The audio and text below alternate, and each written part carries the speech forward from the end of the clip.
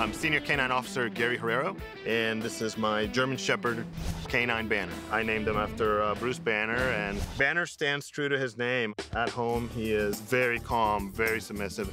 My youngest is 6 months old, and he'll lay down next to her. But when we go to work, he's ready to turn into the Hulk. Banner has over 85 apprehensions. In 2017, I got Officer of the Year. Banner is really the reason that I got the award. In the course, our best obstacles are going to be pulling on or tugging on anything. Yes! Banner's very big, very strong. You're about to see Banner become Hulk.